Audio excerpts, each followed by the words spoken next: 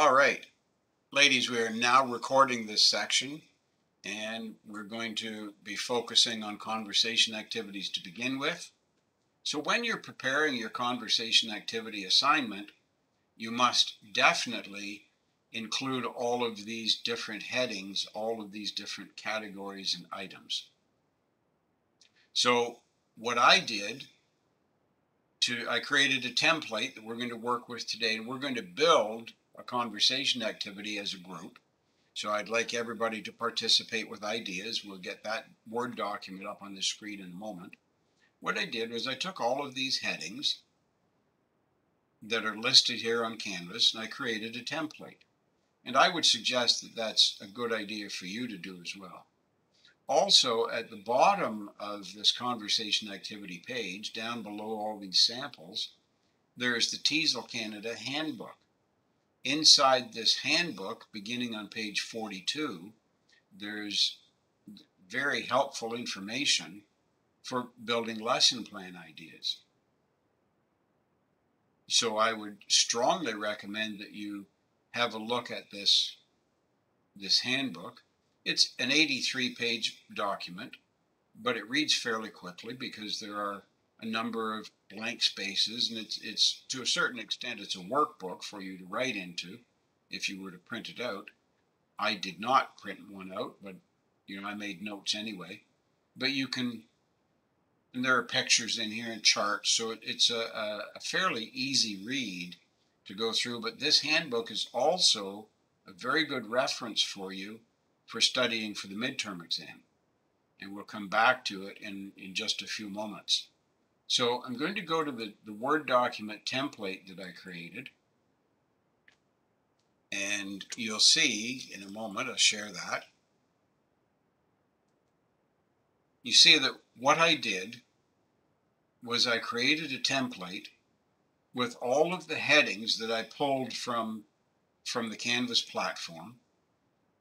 And by creating this blank template with no details or information added into it, I'm then able, when I did mine after creating this template, then I just copied the template. I had to do 12 conversation activities for diploma. Foundation does 10 conversation activities. So whatever number of times you need to copy the template and just create your blank template. And then I went back and filled in the details of it. So as a group, let's have somebody suggest to us a subject headline or a topic that we're going to be doing today when we build this conversation activity. Somebody give me a topic title.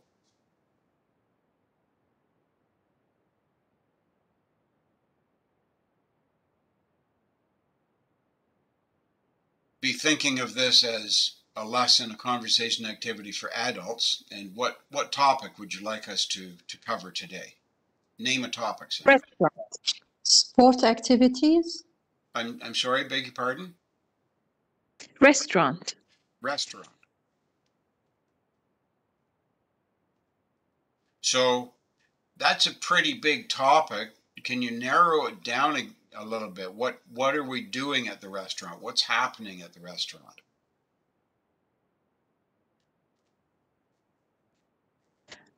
Maybe it's better to talk about or have a conversation plan for food, yeah? Okay. What if we did about regulations surrounding, COVID-19, since that's current, and restaurants, because that's a big thing that's out there today.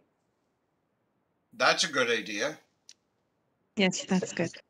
Because food would be too broad again, so we'd have to try to narrow it down again, right? That makes sense. So let's have this. And also we can teach the students how to speak with the waitress in a polite way. And that's a very good topic as well, but that would be a different topic, I would suggest. So you could do one conversation activity related to COVID-19 regulations, and that definitely fits today's situation. But talking politely with the waitress, that could be another conversation activity. Mm-hmm. Yeah. keep in mind you only have 30 to 45 minutes. That time frame is suggested in the Canvas platform. That is suggested as an optimal time frame for one conversation activity. So let's talk about, we're going to have these people be adults. What ages do you want these students to be?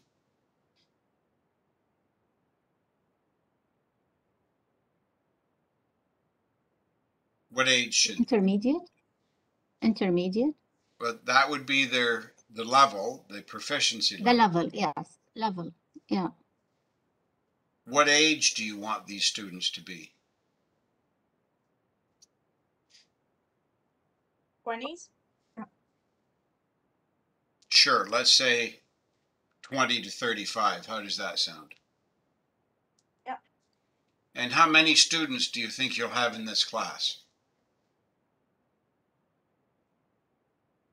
Because it's a pandemic, maybe no more than 6 to 10. That's fine.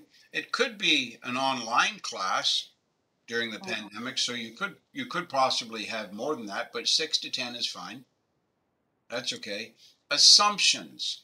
So when we name assumptions related to our conversation activity, let's go down to before we come back to the assumptions. Is this going to be, what is the environment? Is this native or non-native? Is it in a classroom? Is it online? Let's identify those details first, and then we can make some assumptions connected to it. So will this class be a native situation? Are these students in Canada learning English as a second language, or are these students in Iran or Pakistan, are they learning English as a foreign language? I think it will be more challenging if it was non-native, just because, like, if we were teaching this to a younger group or adults who've never learned English before, it would be more challenging if the group was non-native, and I think we would learn more to interact with them if they don't know the language already. Like, the challenges would be more in that situation, no? I agree with you. So non-native, is this in a classroom? Is it online? What do you want to do here? Online? Okay. So online could be computer or phone. All right, that's good. So we've got the environment sorted out. Let's go back to our assumptions now, because if this is a non-native classroom and it is online, what are some assumptions that you need to make about things that must be working for this to happen?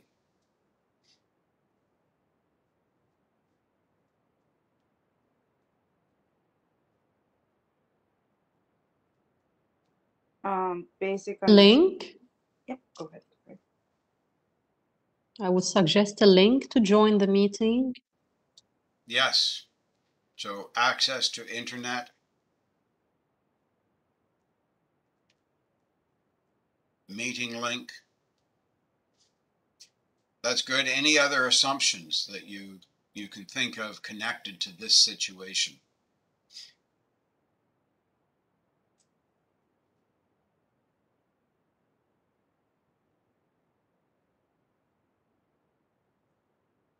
Assumption that, like, they know the basics of the language and are able to interact at least somewhat with each other. That's a good one.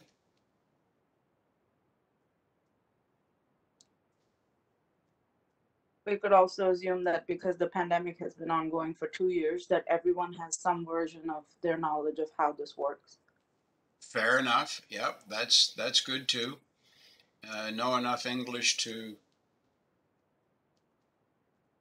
interact with each other. That's good.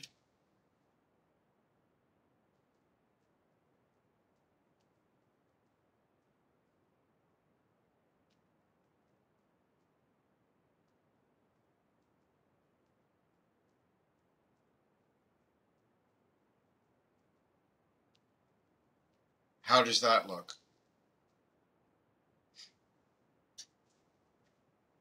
Everybody happy with that?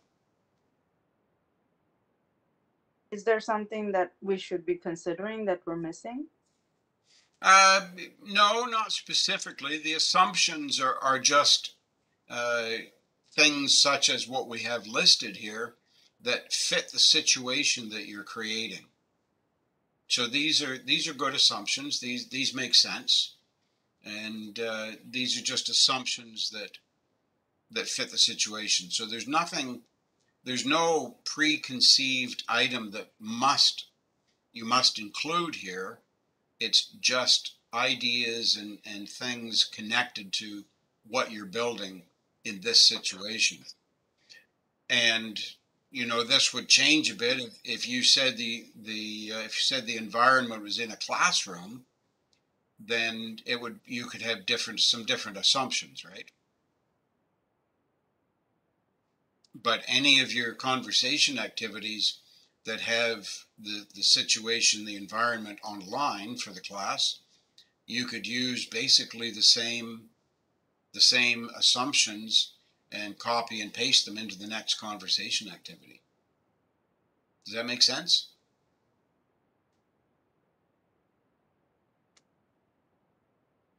Any questions so far?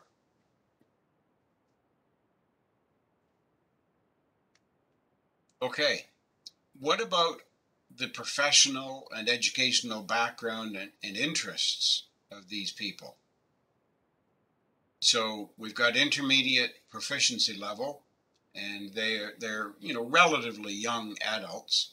So what about their professional educational background? What are you going to say about that?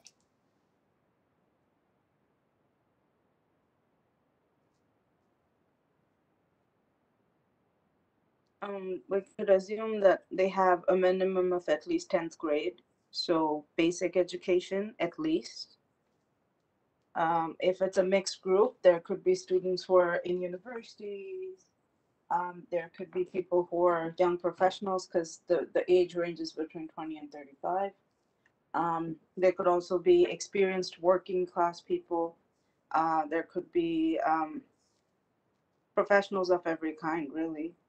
And there could also be people who um, are only learning it now, maybe to travel abroad or to.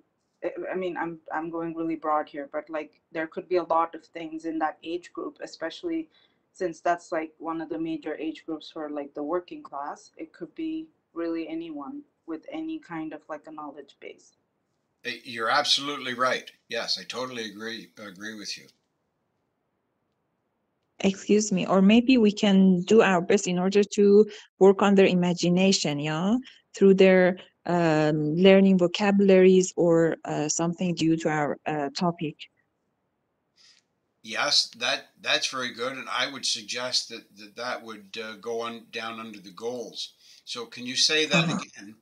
Because the goal of the lesson is definitely always related very closely to the title of the lesson. So please repeat again what you just said there. I said we should work on their imagination. Okay, and what was the rest of it that you said? And practice more on the vocabulary based on the topic.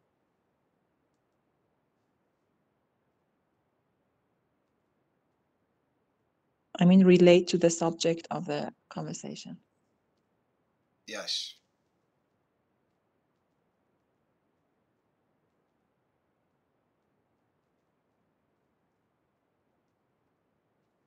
Okay, how's that?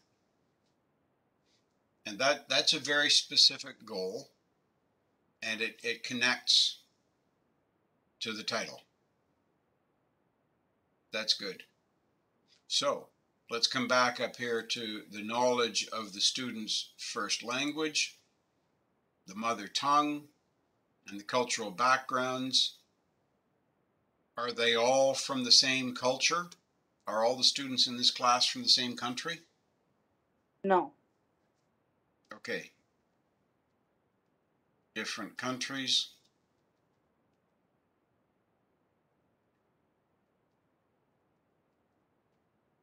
Different cultures.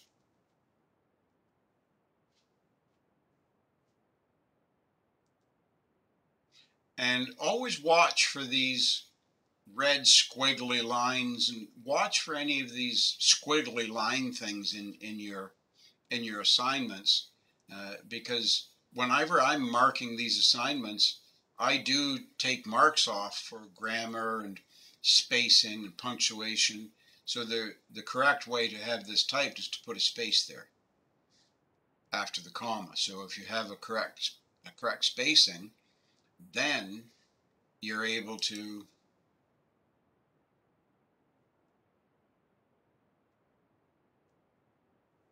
if you have correct spacing, then you're able to actually gain some marks. Now, just a little side piece of information. Can you see my toolbar across the top of the document here? Is that visible to you, my big toolbar? Yes, it's okay. Yes, you can see the editor button here on the right-hand side. Yes. So I don't know if you have that editor button in your Word document. I don't know if you have a current enough version of the Word document, but if you have this editor button, you can click on the editor button and it gives you, it highlights spelling mistakes. It says grammar's okay. It gives you things that you can look for. So let's find out what the spelling item was. So it's saying countries, comma, different is a spelling mistake. And it suggests that we choose this option, which puts that space after the comma, and so it fixes it.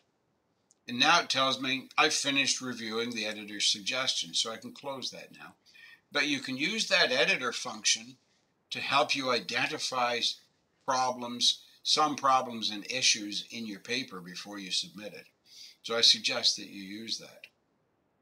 So we've got different countries, different cultures.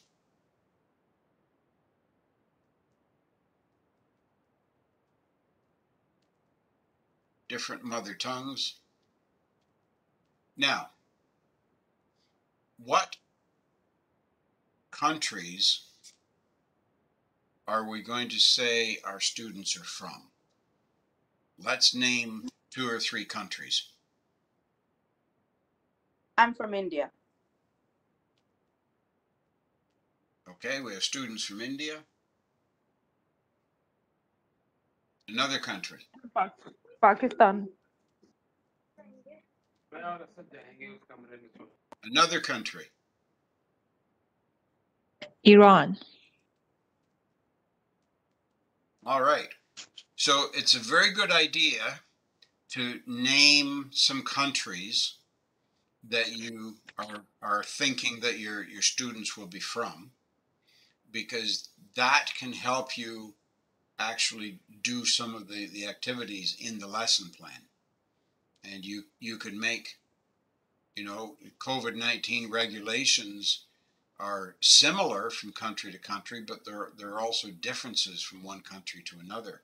So you could ask the students to, we get down here into the actual activity guide down here where we do the step-by-step, you could actually ask the students to research the COVID restrictions, the COVID regulations in their own country. That could be part of the lesson, and then they can share that with each other. All right, very good. Let's keep going now with the methodology.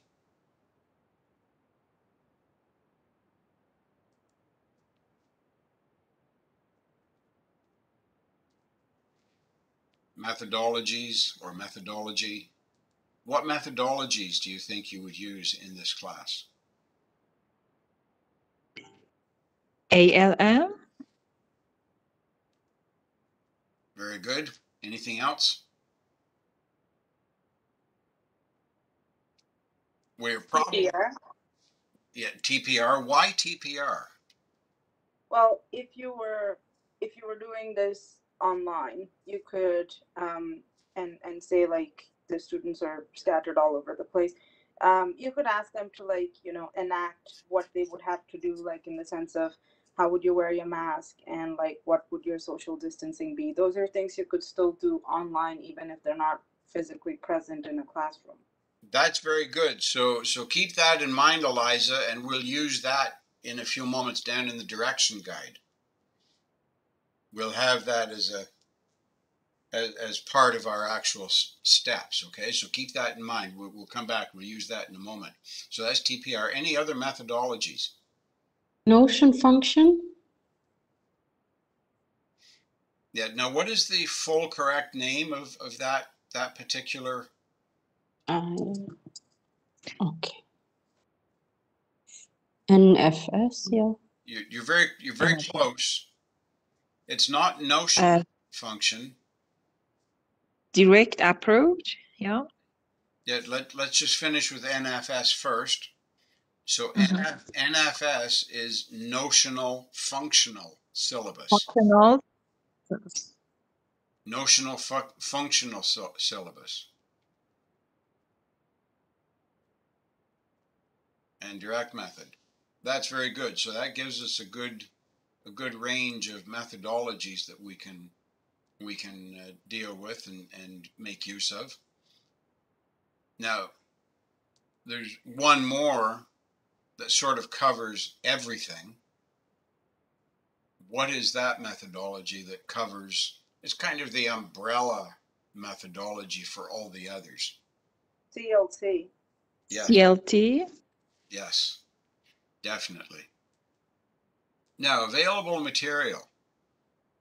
What items are you going to include in this lesson? PowerPoint. Very good. PowerPoint. You could do whiteboard and pen. Video projector. Now remember, it's online. So you could do video or something instead. Right. Digital whiteboard can be used. Video links. And obviously computers, phones. Flashcard. Yes. Oh, there we got a little red line that's helping me out because I spelled computers incorrectly. There you go. So always pay attention to those little things that jump out of the Word document. Flashcards, yes, you can use flashcards. You can use those online. What else?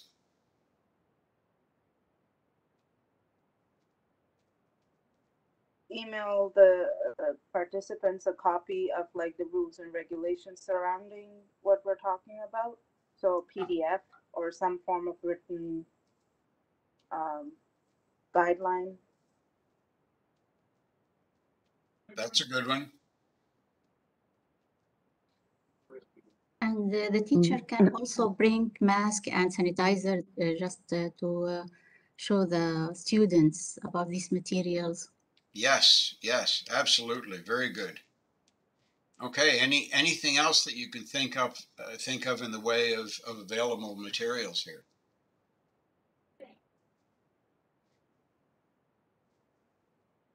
Now, right at this spot, actually probably down after the enabling objectives, down here just in front of the conversation activities, I'm just going to put a little note here. Insert pictures from internet, and you can go to different sites to get free images.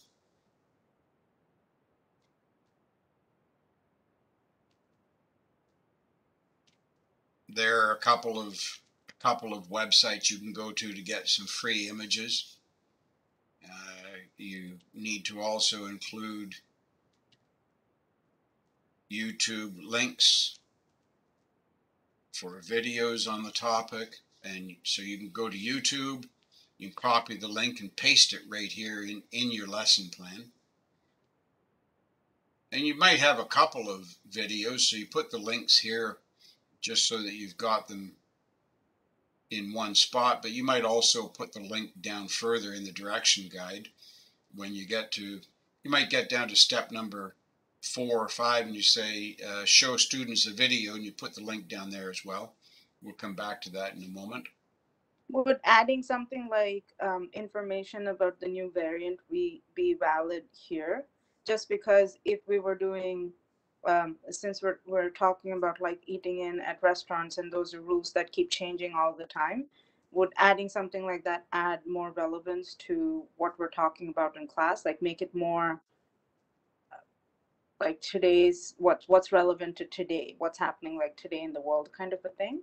Or do we just like leave it with the restaurant etiquette for something like this?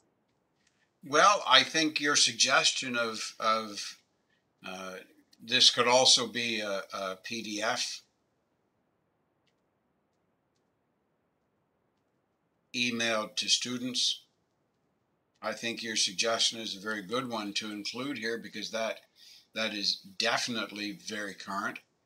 And just yesterday in the news here in Ontario, I read that the first 2 cases of that virus coming out of South Africa were reported here in Ontario, in Canada. So it's definitely a current topic. And you're absolutely right. The rules around COVID are changing. They're in a constant state of change. So this keeps it extremely current. Yes, that's a very good item. That I just added it under the available material, but that could also be part of the discussion items when we come down here to these spots down below. So we've got these goals for this lesson. Let's list some terminal objectives. Now, remember, terminal objectives, these are the benefits to the students after the lesson is over, after it's completed. So what will be the benefits? What are you targeting as the benefits that the students will have at their disposal when this lesson is done? You should name 3 or 4 objectives here, 3 or 4 benefits that are going to come to the students. Can somebody name a first one? Maybe becoming fluent in that specific subject? Or maybe their vocabulary, their accent, or their pronunciation will improve.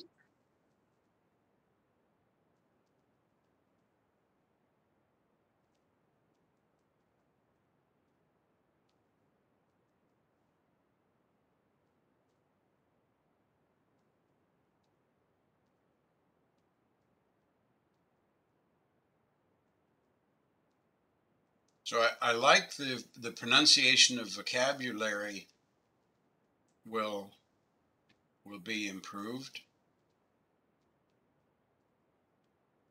I'm not going to put in the item you mentioned about the accent, whoever that was who mentioned that, because as we've discussed before,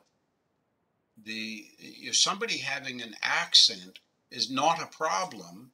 There's nothing wrong with somebody having an accent if the communication is well understood. May I add one more Yes. benefit? So being able to follow up with the COVID-19 updates in English. Ah, there's an excellent one.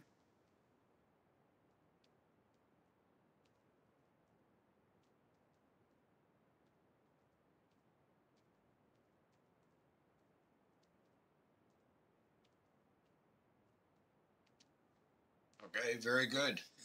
Are there any other benefits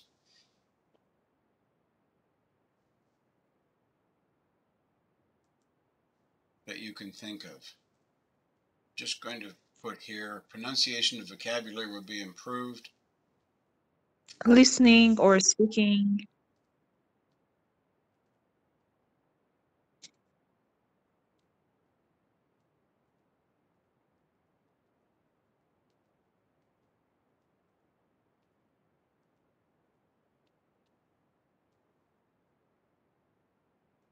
Yes, and what about listening and speaking?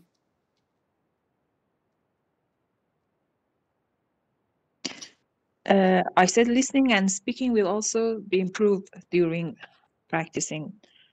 Yeah, or also the grammar, the fluency of using the grammar, maybe.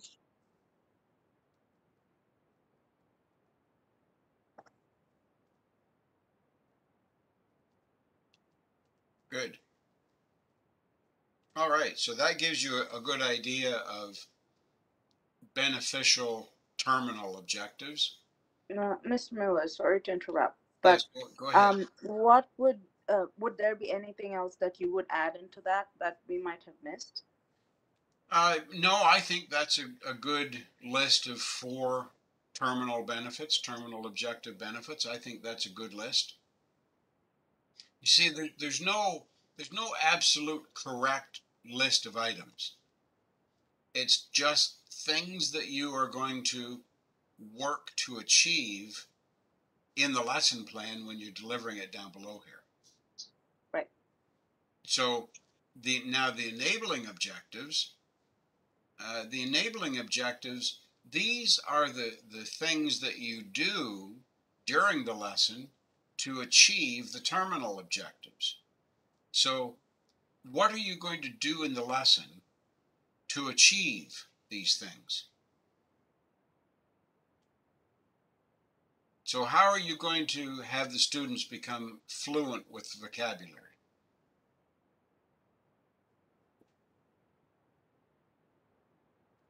So for fluency, briefly, sorry? yeah, that's okay. I was just saying for fluency, what are you going to do? Go ahead, Eliza. So I guess, sorry, go ahead.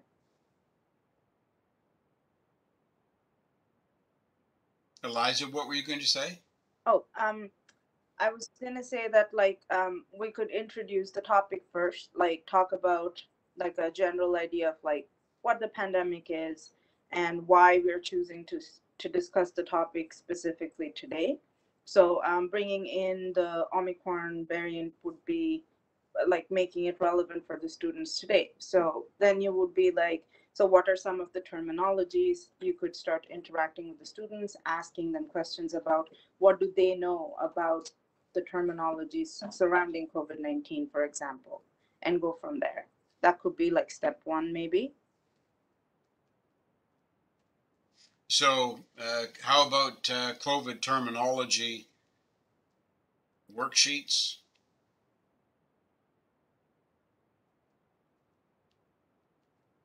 Vocabulary lists? That type of thing?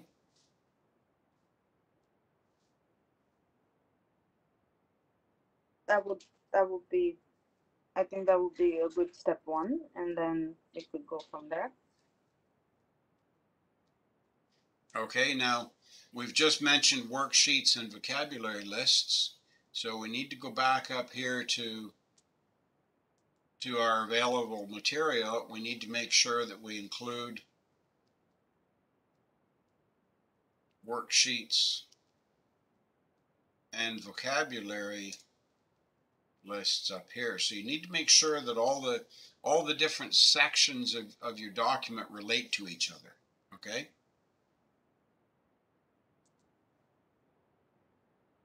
So we've got those couple of enabling objectives. What else are we going to do here? What else do you think you will do? Look at this point right here under terminal objectives, being able to follow up with COVID updates in English. What is something that you could do during the class that links to that terminal objective? Show some news broadcast.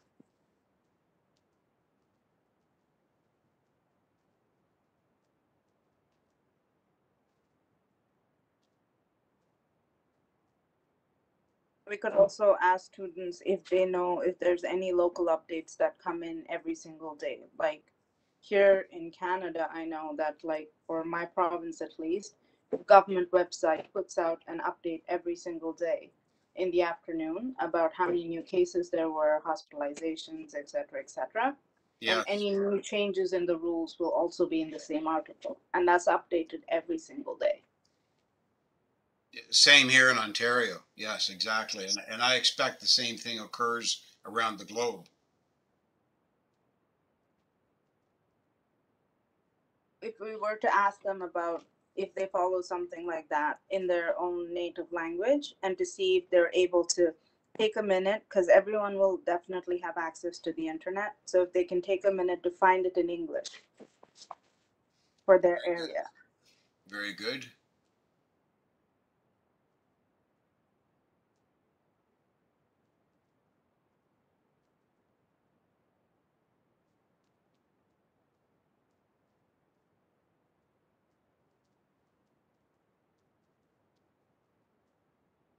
So in their own language, and also in English. Okay. So you see now you've built a list of how you're going to achieve the goal to arrive at your terminal objectives. Okay, does that make sense, everybody? You see how you build that, and everything relates back to the goal, and the goal relates back to the topic title way up at the top of the document. But just keep in mind the terminal benefits, the terminal objectives are the benefits after the lesson is finished. The enabling objectives are what you do during the lesson to arrive at the terminal objectives. Okay? Questions? Okay, so we're not going to take the time right now to go out to the internet and find pictures, but you can, whatever your subject matter is, you can go and find, 4 to 6 pictures and just copy them and paste, or do snip and sketch and paste them into your document, however you do that, and go and find 1 or 2 or 3 video links on YouTube and paste the video links here. Because when I'm marking any of these assignments, I actually go to the videos and I watch a little bit of the videos to make sure that they link to your topic. And sometimes the video links don't work. So you need to make sure that the links actually function as well. So be careful when you're copying and pasting links. Make sure you get the entire link. All right, folks. Let's bump this down to the next page, so we've got this all on one page. Now we've got, here's the actual step by step, and we're going to put a number beside all these steps all the way down. So step number 1, you arrive in the class, students arrive. What's the first thing you're going to do? What's going to happen? To bring out the relevant books and copies. Okay, so I'm using short forms. I use SS for students and I use T for teacher. So the teacher brings out, now remember you're online, so Okay. rather than bringing out, let's Open up. Okay, share is also good. Here's with pictures and PDF of today's topic. How about that? Does that make sense? yes.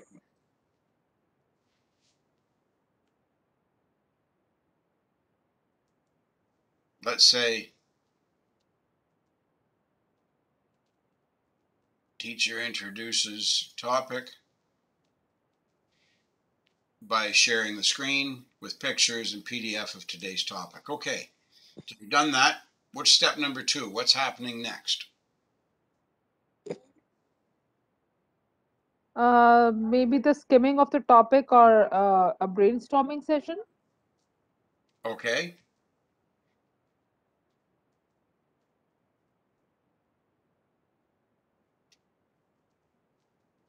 And give me more details about this brainstorming session.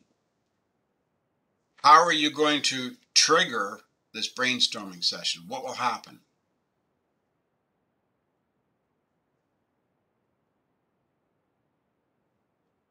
How will you get the brainstorming started with the student? You could start by asking if the students have heard about the new variant, since that's been in the news recently, and kind of work yourself back from there and be like, so what are some of the new restrictions that have been placed in your area? And then kind of steer the conversation around to, have any of you been to a restaurant recently? Do you do takeaway or eat in? And what are some of the rules surrounding that where you live, maybe? That's good. You've got several points there. So I can't type fast enough to keep up with you. So let's just get those down on paper here. Sorry, I shall slow down. Yeah, no, that's okay. So the teacher asks if they are aware of any new restrictions.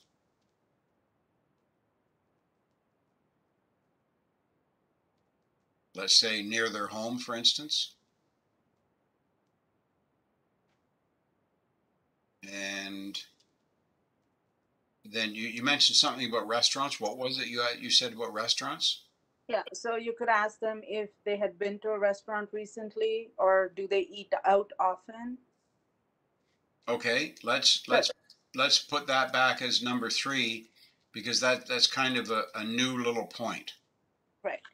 The reason I'm saying that is because if we're going between 20 and 35, there might be a bunch of single adults who, if they're professionals, probably don't have the time to cook every day. Sure. Or, so probably will eat out a lot more. So it seems relevant. Yep, makes sense.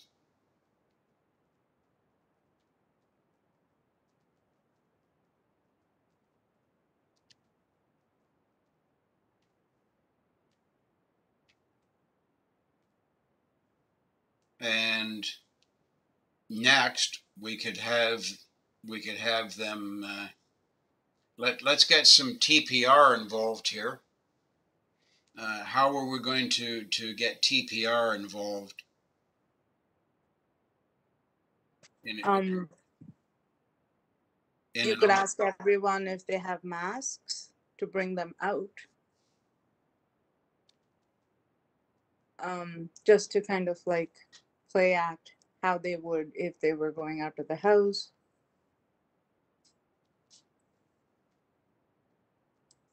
You can also mention stuff like, sorry, I'm in the service industry, so I work at a fast food restaurant. I have people coming in all the time, and a lot of the time they forget to put the mask up over their nose, so they still have the mask on, but mask up over your nose is kind of a sticking point almost constantly. So that could be something that could be enacted, like ask everybody to put their masks on and be like, how many of you like forgot to do it over your nose, or have you seen others forget to put it over their nose, or something like that. Yes, very good point.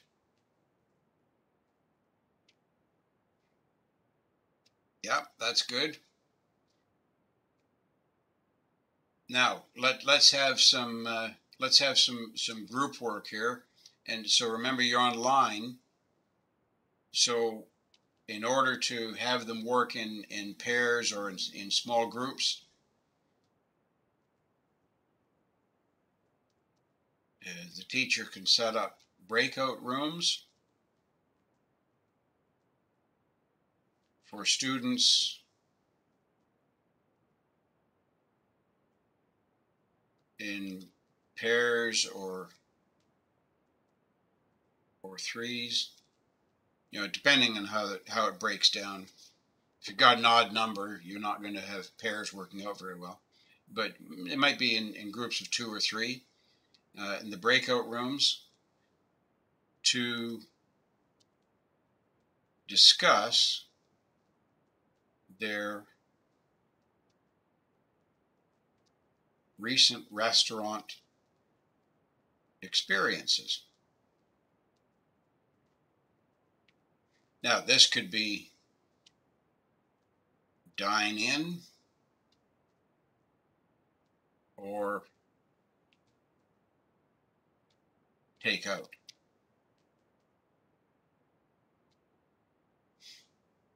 And let's give this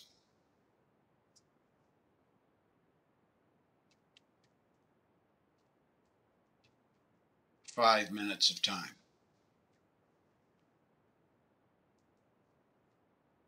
And then they've gone to the breakout rooms. They've had this discussion about their recent restaurant experience.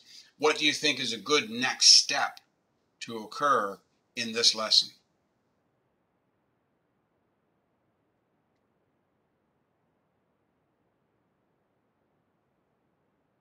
After they've talked in pairs or groups of 2 or 3, what do you think we should have them do next?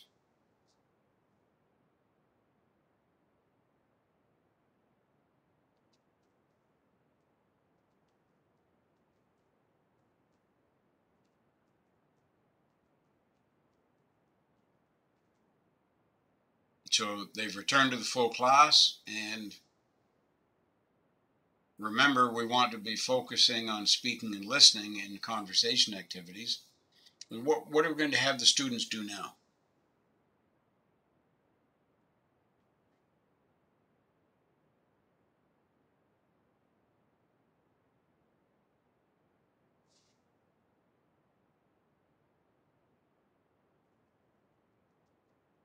Can we ask them to kind of share in pairs what they've discussed and what they've come up with in what they've discussed? Like any salient points, so like 1 or 2 points per group. Yes, very good. Exactly.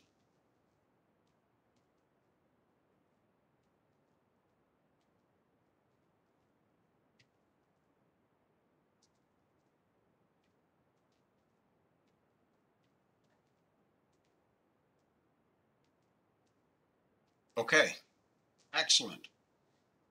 What do you think you will do next?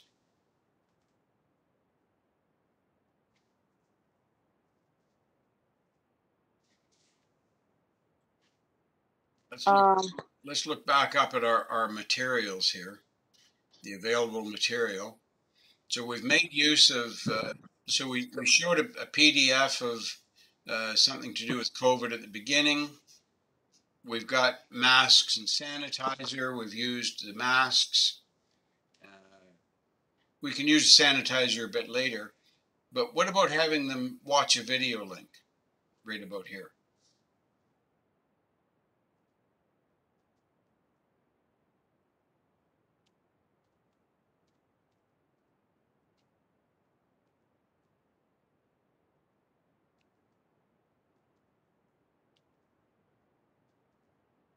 And I'm saying from above because I'm just relating back to this little point here where we put our links.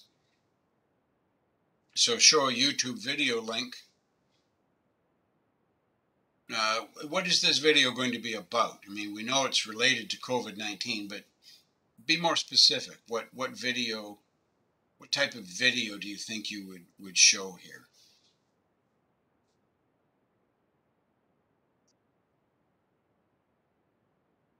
Some news related to flights banned from connecting to South Africa. Okay, so I couldn't quite hear all the words you said, Rawan. Could you repeat that for us, please? Yes, sure. So I was saying we can show a link discussing the news, showing how countries are banning their flights from connecting to South Africa. Ah, Okay, that was the part I couldn't quite catch the words, banning flights.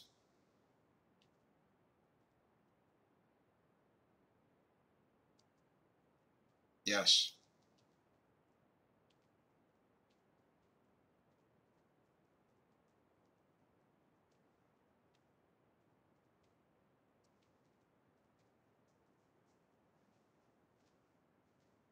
Okay, that's very good. So we show them this video. Now, what are we going to do while they're watching the video? What could we have them do?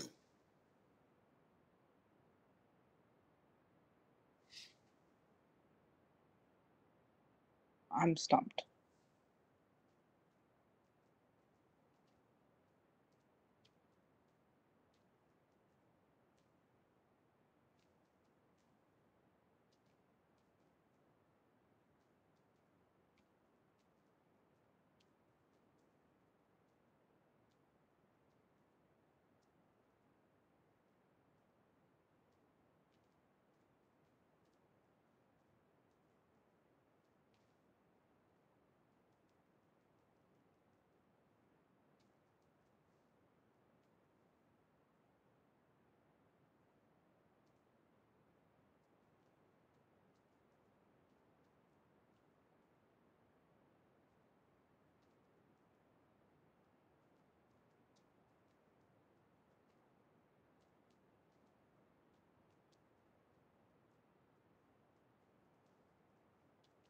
So, listening to the video is one thing, but there are probably going to be new words in that video.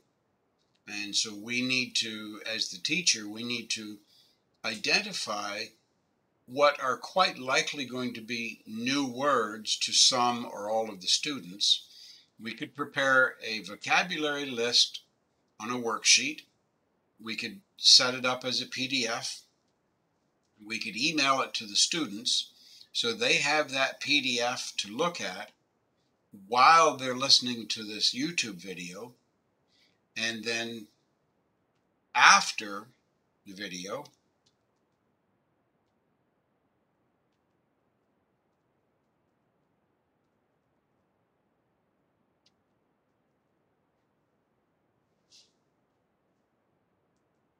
and it wants us to have a space between those two words. Makes sense. After watching video, have students take turns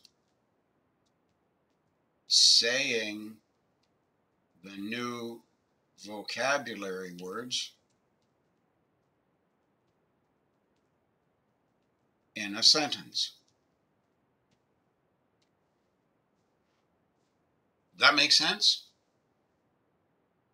Yes. I have a question, Mr. Miller. Yes, Eliza. So if we are going to be asking them questions about words that they came across in the video, and we have to create a worksheet, do we have to include the worksheet as well as the PDF document that's mentioned earlier in this piece as part of our assignment? Yes. Okay.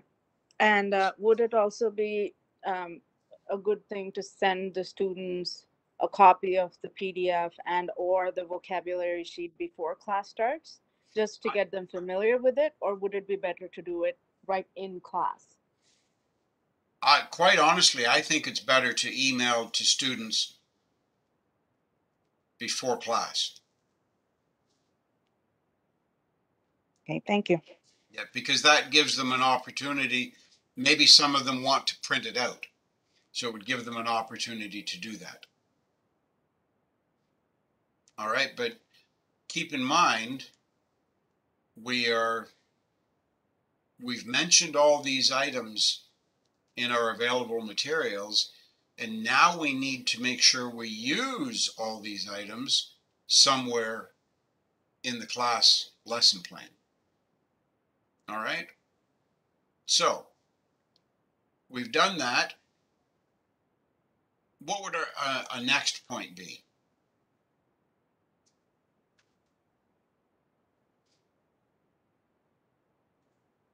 A quick review. excellent idea. And how would we do a quick review? What's a very good way of doing a quick review? Look back up at our list of available materials here.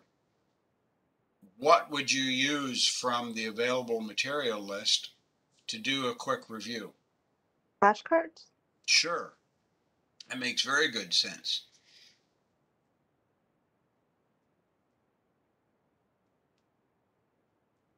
And or even pictures? Yes? I'm interrupting again, but guys, please say something. I feel like I'm the only one talking. Well, that's okay. But you're right, Eliza. We want as many people participating as possible. So what are you going to do with these flashcards or pictures at this point in the lesson? So you've got flashcards, and maybe because you're online, maybe the flashcards are actually as PDF. You know, I mean, because if you've got a flashcard, and I try holding it up to the camera, and of course my camera's not working right now.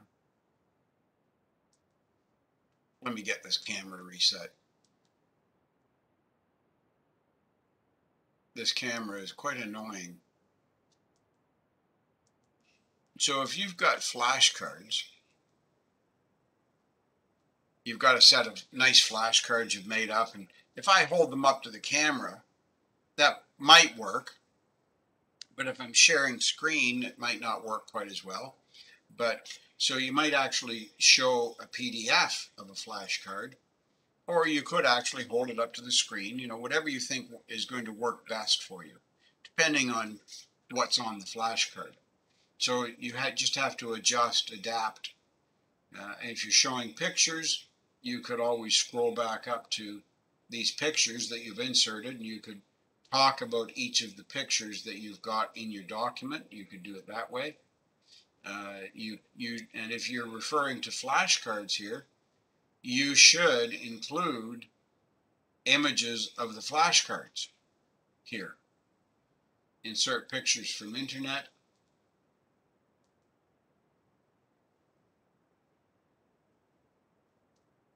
Show worksheet. Vocabulary list.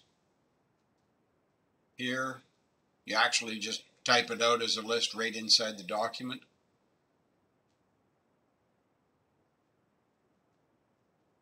Show images of flashcards. Can we see the screen, share screen, please? Oh, I'm sorry. Yeah, thank you. Yes, sorry about that. So I just added where we've got inserting the pictures from the internet. You also need to show the worksheet, the vocabulary list here. If you're using flashcards, if you've mentioned flashcards up here, then you need to show images of those flashcards in this document. So any of these items that you list, pictures, the links, you know, if you create a PowerPoint, so you've mentioned a PowerPoint, well, you need to attach the PowerPoint. You need to send us the PowerPoint with your conversation activity so we can look at the PowerPoint. So whatever you mention here in the materials, now obviously you're not going to send masks and sanitizer, but you should include pictures of masks and a picture of a sanitizer bottle. Mr. Miller? Yes. They could be actually watching the PowerPoint on the screen, on the shared screen. Yes, absolutely. But you need to include the PowerPoint. Yes, definitely. Here. Excuse me. Okay, so always include everything you mention, always include it with your lesson plan. Because if you have a PowerPoint, you include the PowerPoint. Let's have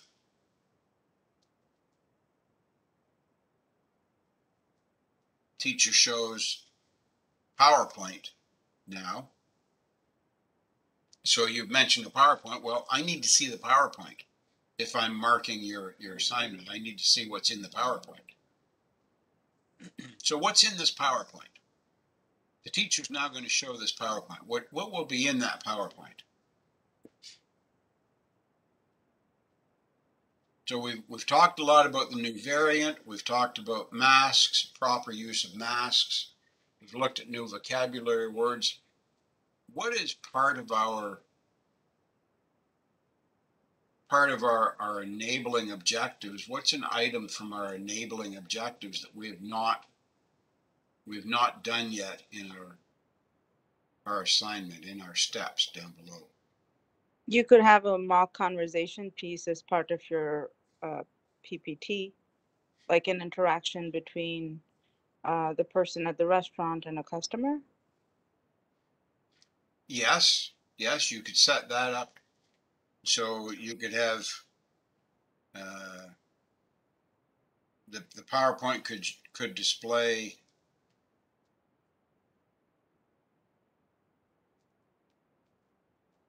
conversation example between customer and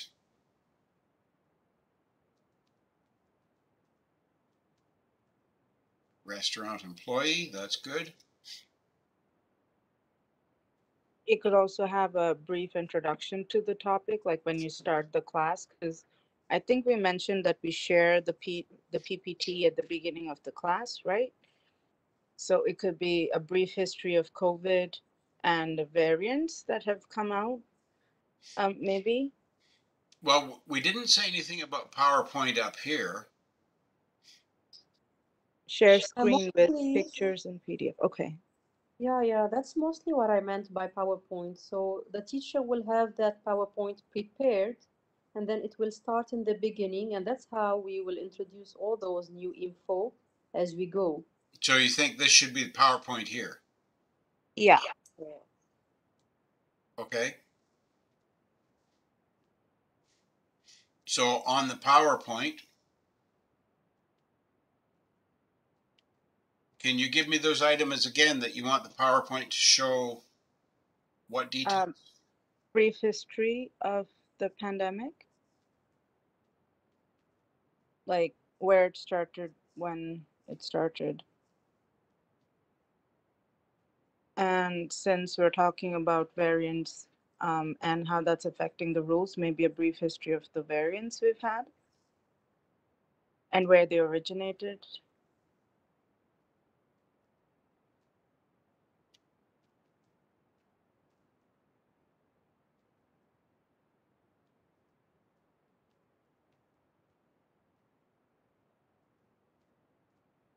That's good. Okay, that's good. So we've got that back up as at the introduction. So instead of the PPT to display the conversation, could we do that as the PDF instead? Certainly that could be a PDF instead. Absolutely.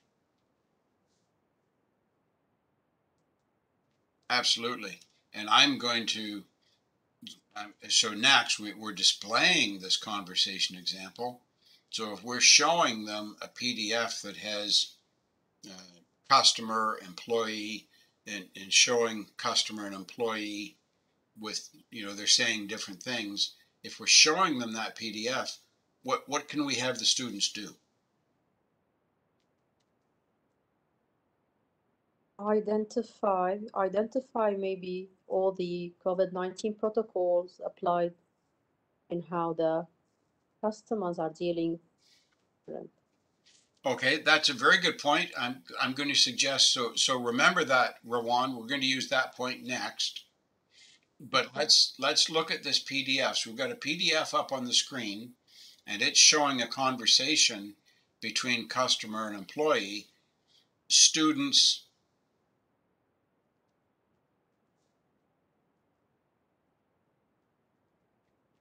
read the conversation by acting out the roles shown. So let's have them read from the PDF, and we say, okay, Rowan, you're the customer. Eliza, you're the restaurant employee. So please, the two of you read that PDF you see on the shared screen and have the conversation back and forth, whatever you've got in that conversation. Okay? That would work as the fluency and the grammar piece for what we said for objectives, right? Yes, exactly. They read the conversation on PDF shown by acting out the roles.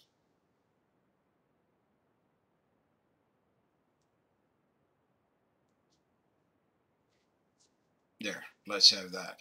Okay, so now, Rowan, your point, the point you had again, it was a very good point. Let's do that next. So what was that again?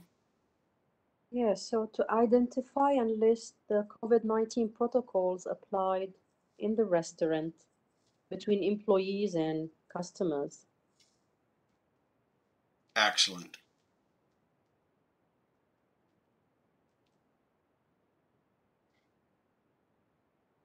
So shall we say the protocols Applied, maybe? applied? That's Or good. Yes. Yeah, that's good.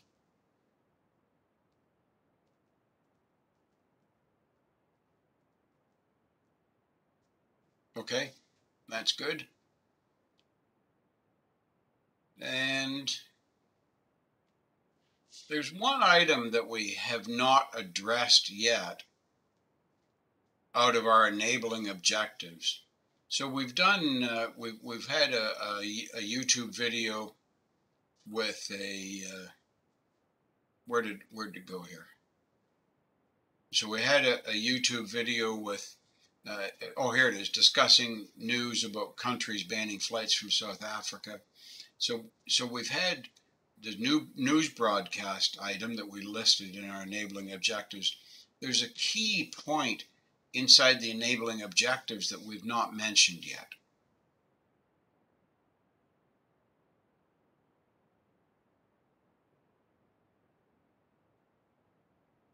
Updates? Ah, are you referring, Eliza, you're referring to government updates?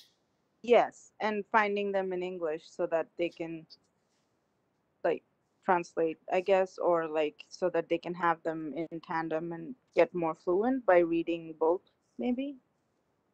Very good.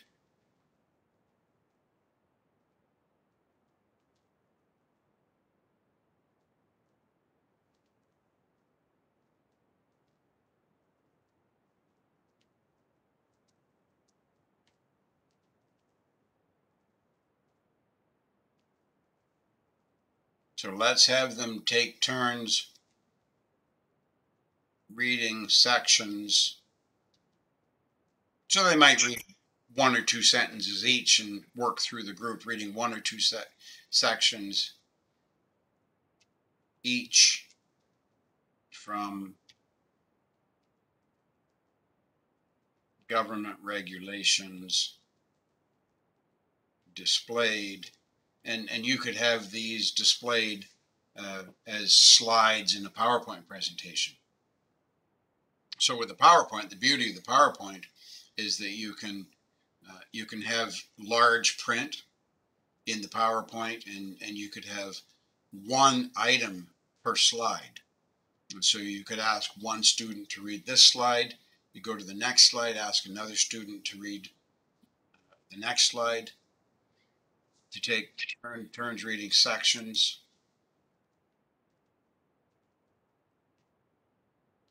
Slides to talk about the government regulations.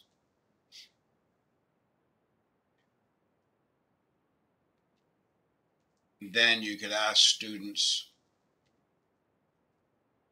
to explain certain words from this PowerPoint. Okay, so this gives you a pretty good idea of the detail that you need to go into. Now, we're not finished yet with this list of points, with the directions and the guide for this lesson plan. We haven't finished yet, but you would keep going, and I think you can see exactly what the extent of the detail needs to be inside this. So you would keep going, and you should probably have 25, 30 points of steps that occur, items that are happening inside the lesson plan. Does that make sense, everybody? Yes, but I do have one question. Yes. I think up around point 8, we talked about the PDF worksheet that was emailed to the class and how we would discuss the vocabulary and words. And at the last point that we just discussed, we said we would ask them to read out each slide and then discuss the words in them again. So does that not make it either repetitive or redundant to like use the same terminology, or would we only be focusing on words if there's something new that's mentioned that wasn't there before?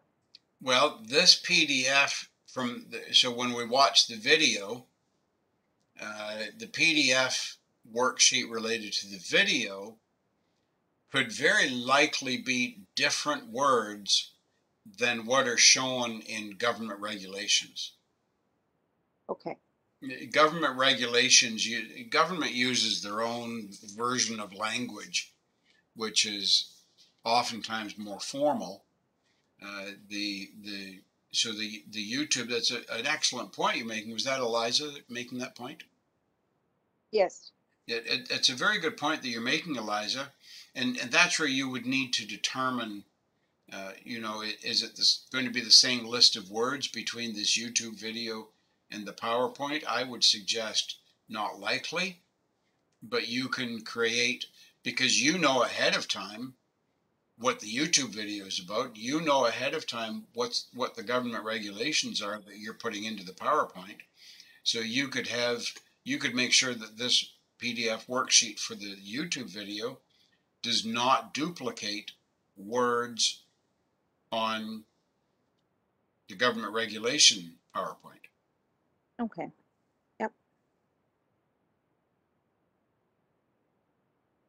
So that's up to you to make sure that it is a different set of words. Or maybe you decide that you want to do some review and you use the same set of words again from the worksheet when you're discussing the government regulations. And that's up to you to design that and coordinate how you want the lesson to go, right?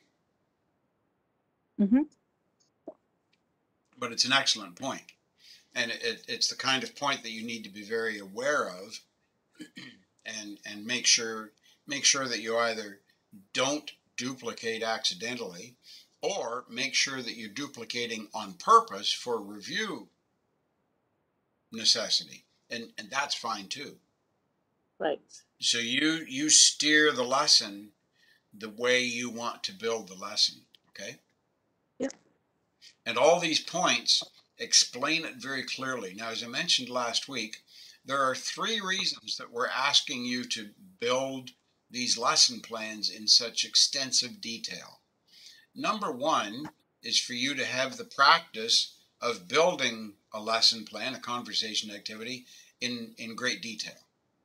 The second reason is that if at some point in the future, when you're in a teaching situation and you're not able to be there for some reason for a class, you could email this lesson plan to another teacher rather, a supply teacher, and that teacher would be able to do your lesson plan and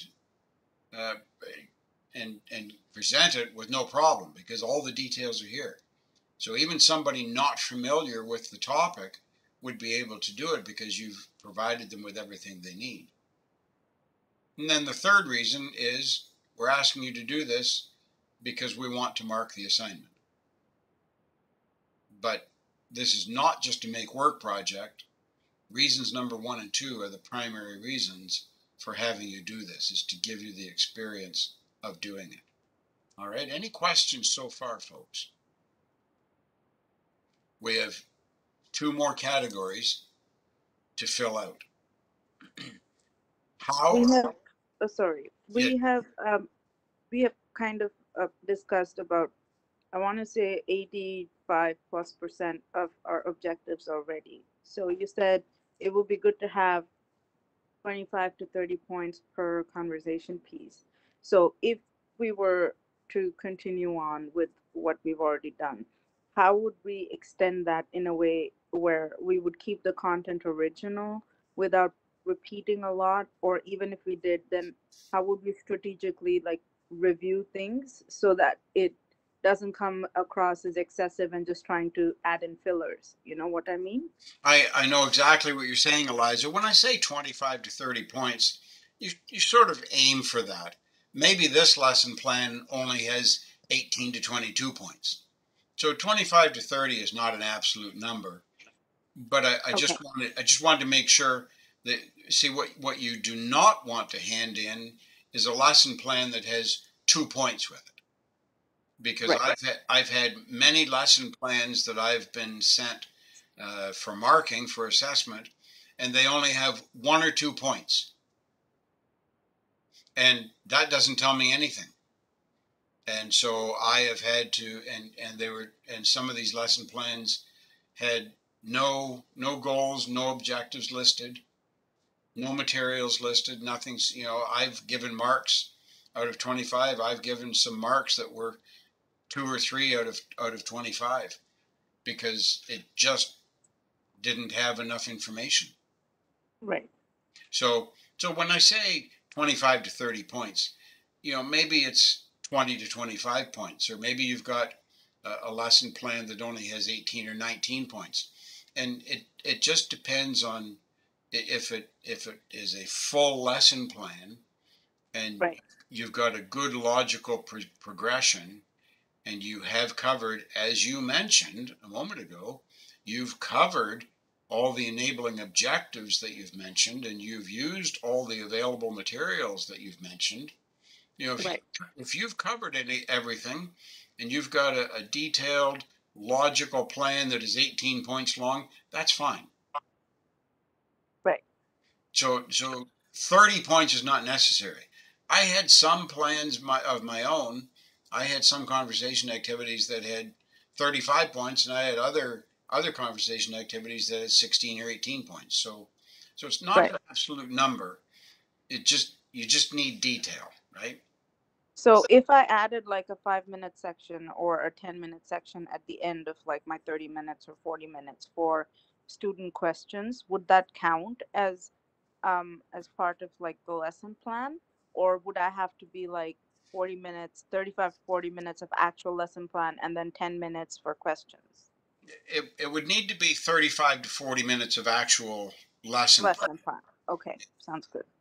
But then so your point could now go into the assessment category. Okay. So at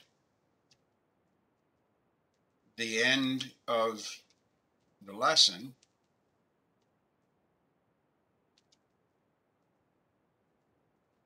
T spends, let's not say 10 minutes. We don't have a huge number of students. Let's say 5 minutes.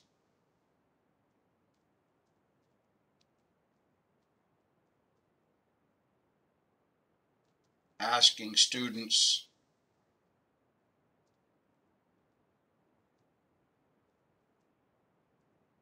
to explain summary of the topic. So how many students did we say we had? 6 to 10 students. So let's say we take 6 to 10 minutes, 1 minute per student, asking students to explain summary of the topic.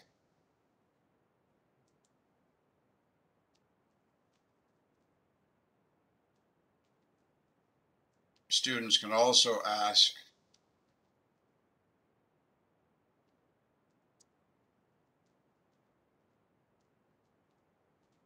for clarification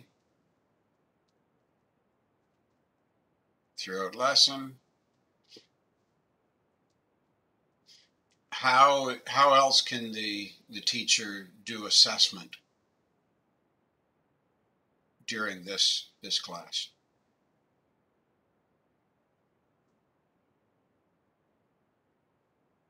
Whenever the students are speaking, what is the teacher doing?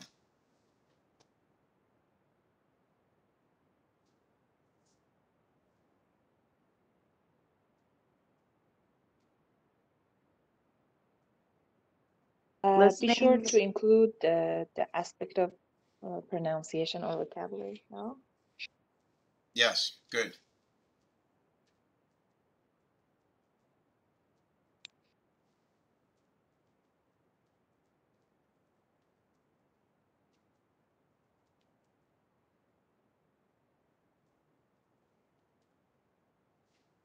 So how about that? Does that make sense? And that fits perfectly to this lesson. Yes. All right. Excuse me, what about the building up the new conversation related to the topic or subject? That would be a good item to put in the homework assignment. Mm-hmm. So how will you word that? Uh-huh. How are you going to word that as their take-home assignment? Have them to just build up the new conversation related to the conversation that we learned and talked about. Yeah, change the change the participant, or maybe change the environment, or change different things in order to make the new one, to work more on their vocabulary or conversation, or I mean grammar more. So let's have them change the environment from a restaurant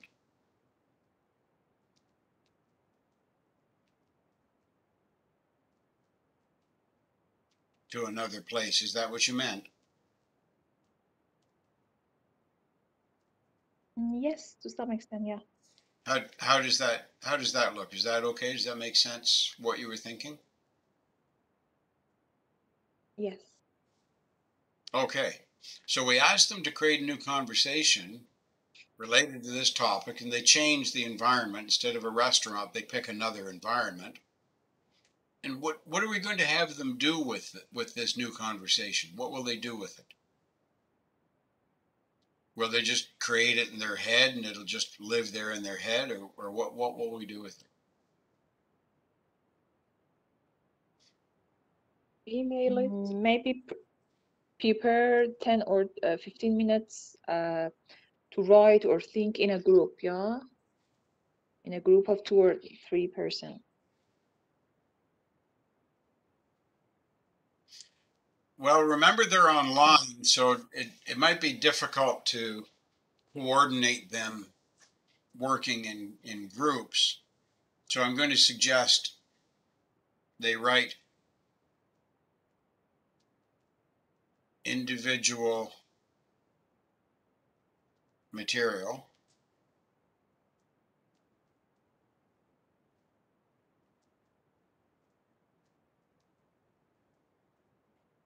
I mean, maybe some of the students are weaker, and by working in a group, maybe they have more motivation to talk or Excellent point. speak or think. I agree. I agree. I find it really helpful when we chat with each other on our WhatsApp group about things. It just makes it easier because uh, sometimes each of us can answer the other's question Yes, or explain it in a way that makes sense. very good. Yes, because sometimes some of the students are so shy, and we should make them just to speak, huh? Motivate them Sure. I to agree. come in a group. That's a good idea. Yes. So, and they bring it to next class to present. This point right here, that point is a very important point. Always include that whatever the follow-up homework assignment is, whatever it is on any lesson plan, they always bring it with them to the next class to present it. Because if you don't say that, you lose a mark. You get a mark for saying that on every conversation activity. So just be very thorough. So there we go. We have a very good start on this conversation activity. And as I say, you would continue this and complete the points. That's fine. But you've done a great job. Good collaborative job here. Thank you for everybody who contributed to it. And I'm going to save that. Just bear with me for a moment.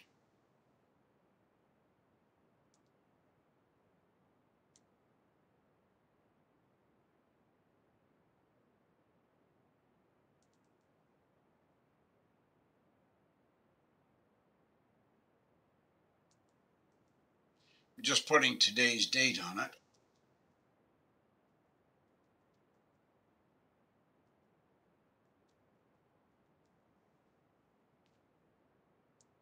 Because I wanted to save that item. We'll stop sharing that screen now.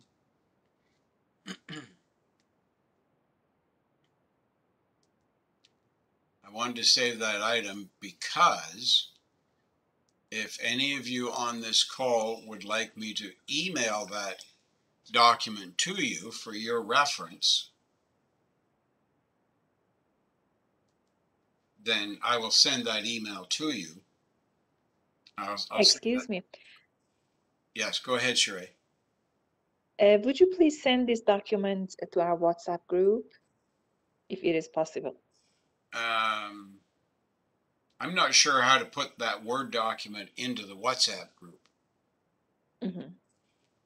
But you can certainly do that if I email it to you. So if you want me to email you that Word document, please send me an email to my TESOL email address, and I will return it back to you. I simply ask you to send me an email because I'm Okay, sure. Thank you. I'm not sure if I have everybody's email address. Okay, thank you. So again, there's my email address. Okay. And there we go. So we only have about 20 minutes, and we're going to do some review for the midterm exam that is coming up on Sunday. So we're going to go back to the Canvas platform, and I'm looking at the TESOL handbook, which is down at the bottom. The TESOL handbook is in several different places, but I'm looking at it at the bottom of the conversation activities. But if we go to, let's go to modules and resources. Here's the handbook right here. So if you go to this handbook, it's an 83-page document. But like I mentioned earlier, a lot of pictures and charts, so it's not really 83 pages. It's much smaller than that. But if we go down to, just let it load up there. We go down to, about page 42, 43,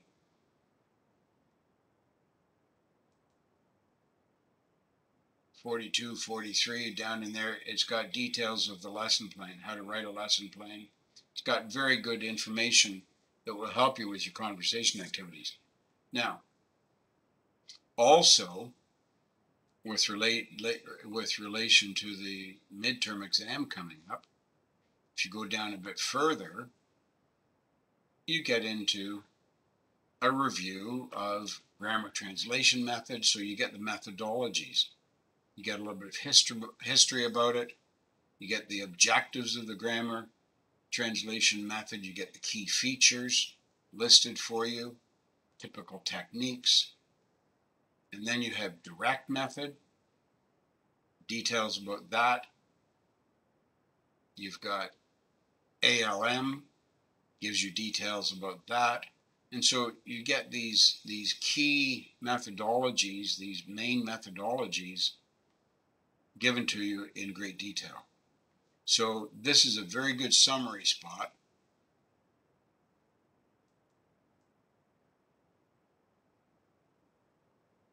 To go to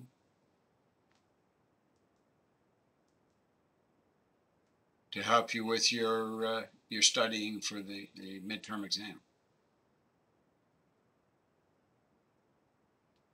Even there's sections here about discipline.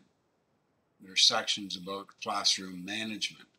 So this is a very good handbook for you to work with and use for review. Now the midterm exam is based on Module 1, methodologies and sentence transformation, and Module 2, language skills and parts of speech. So we've got inside Module 1, you've got first language acquisition. You should be familiar with the steps inside these videos. You should watch those videos for sure. You should be familiar with terminology such as reduplication, telegraphic speech, the importance of the mother-parent role. Be very familiar with Noam Chomsky's language acquisition device. Watch this video, understand his language acquisition device, and understand Noam Chomsky. In second language acquisition, this video is an excellent video. I watched this video, I don't know, half a dozen times. It's an excellent video.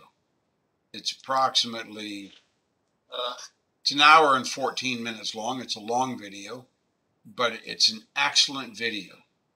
So you should be very familiar with that video and all these different categories. Be familiar with what these mean. There are two types of motivation. What are the two types of motivation? Anybody? Intrinsic and extrinsic. Yes, exactly. Thank you, Eliza. And what does intrinsic motivation mean? What is the definition of intrinsic motivation?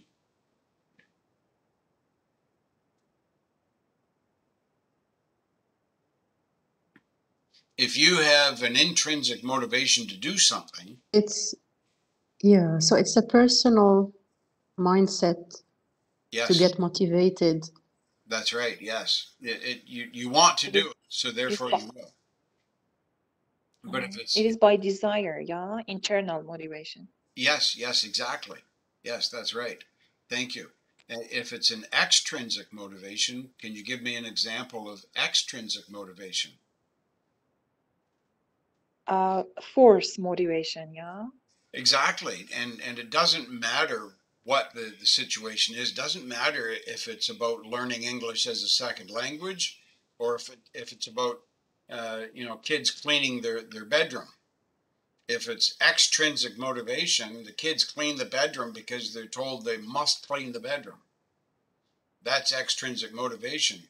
If the kid wants to clean their bedroom because they really want to have a neat, clean room, that's intrinsic motivation. So it doesn't matter what the situation is.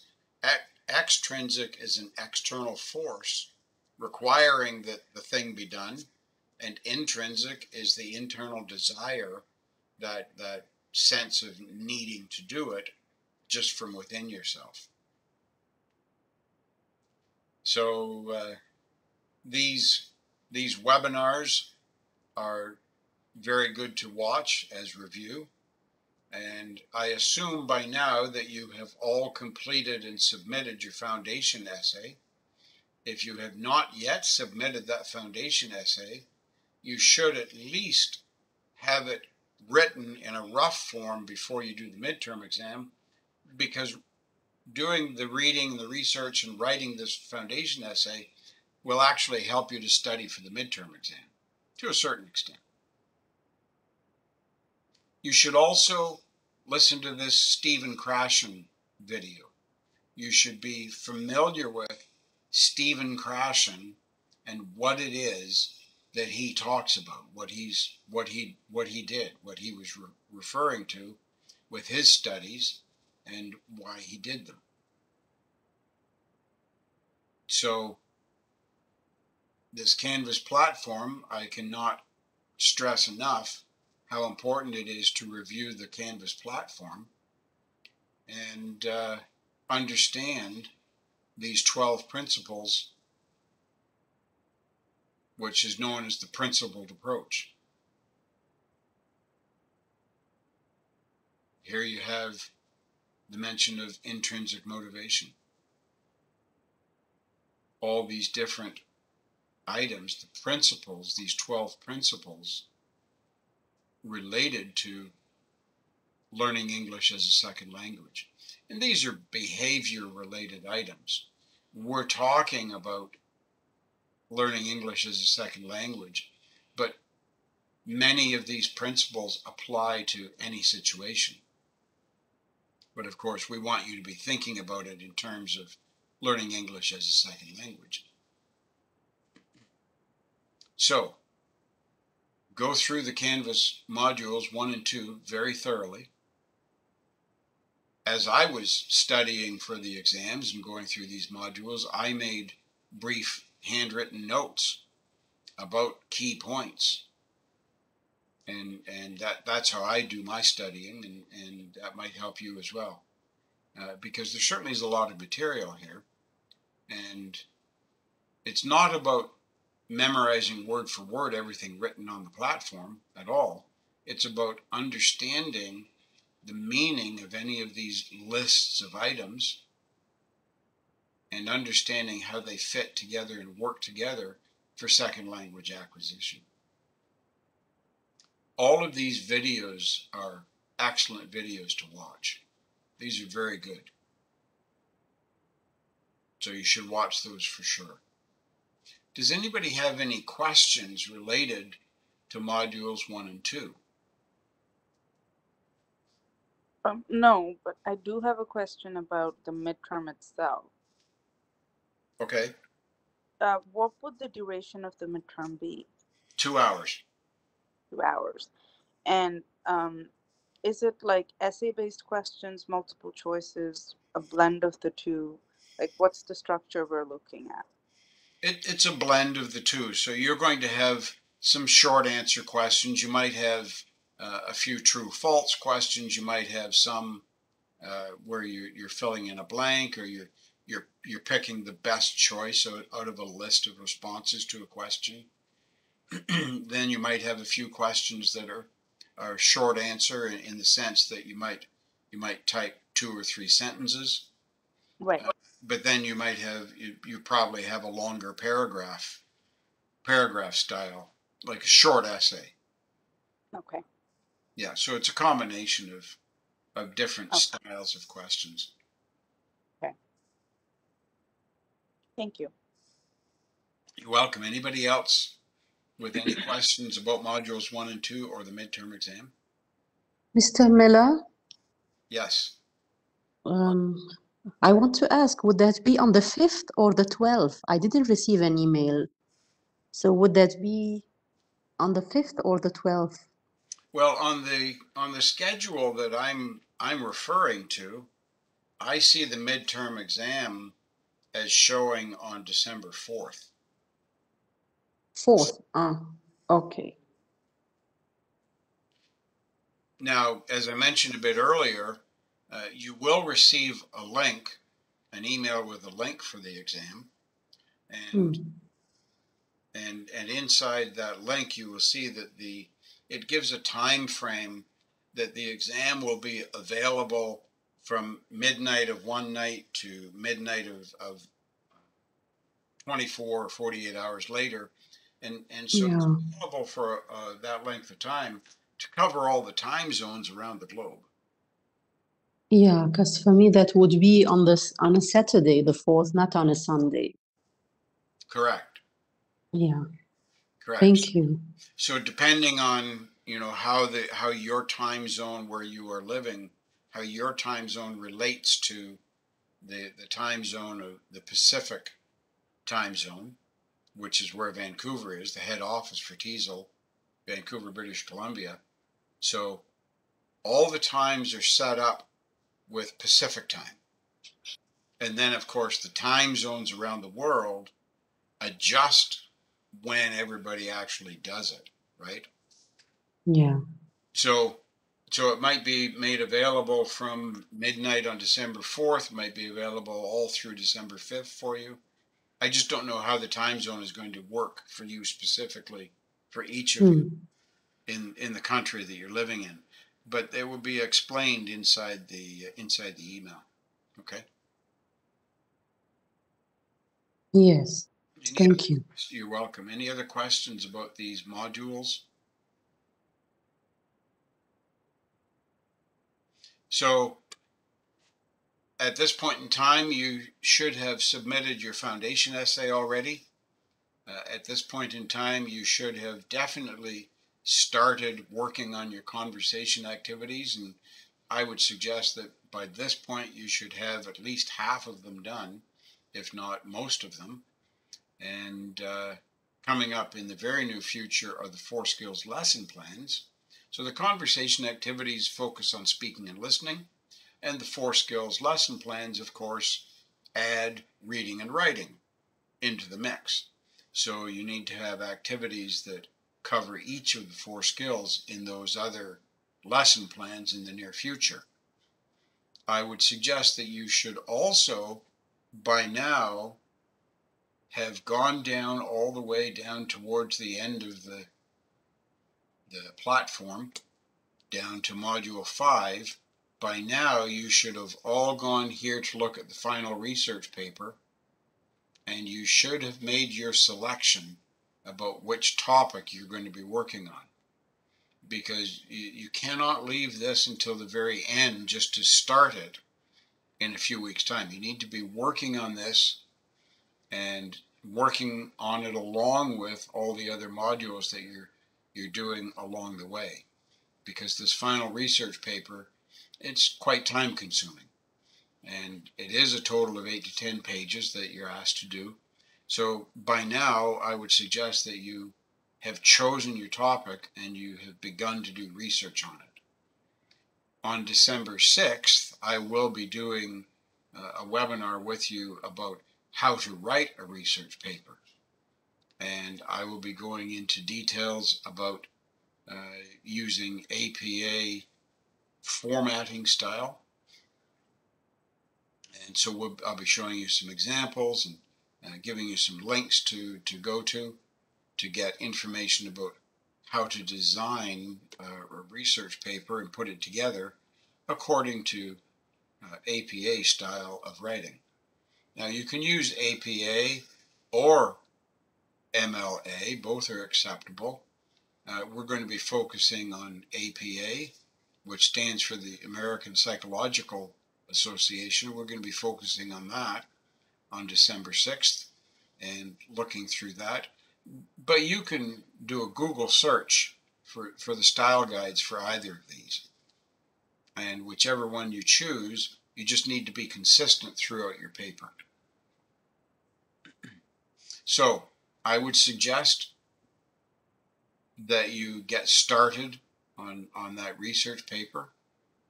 And it gives a due date here for the research paper. The deadline to submit it is within 2 months after starting your course. Now, if you need a bit of extra time, that's fine. You can always request to have an extension of a week or two to submit your paper, but you don't want it to go on too long, because the longer you take to submit things, the longer it takes for you to get the certificate. Okay? Any questions, folks?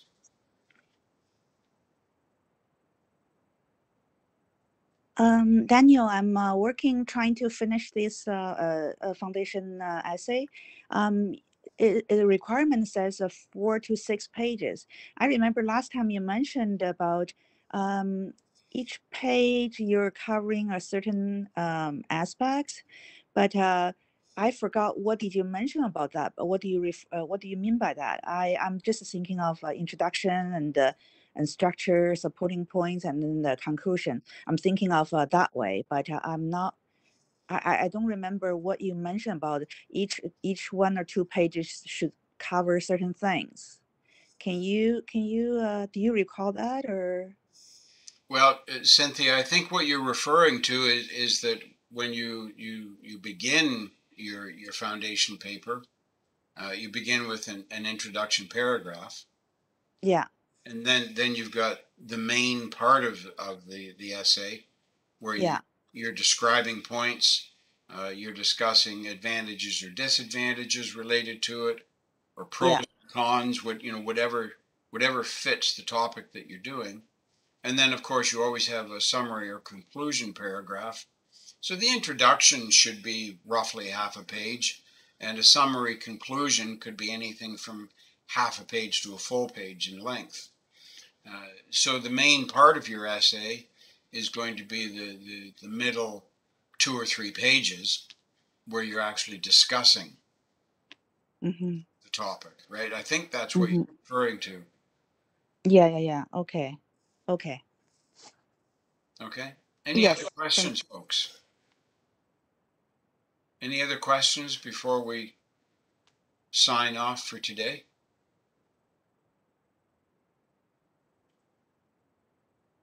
No other questions? Okay. Thank you for the session, sir. You're very welcome. And we're finishing up now, so I'm going to stop the recording.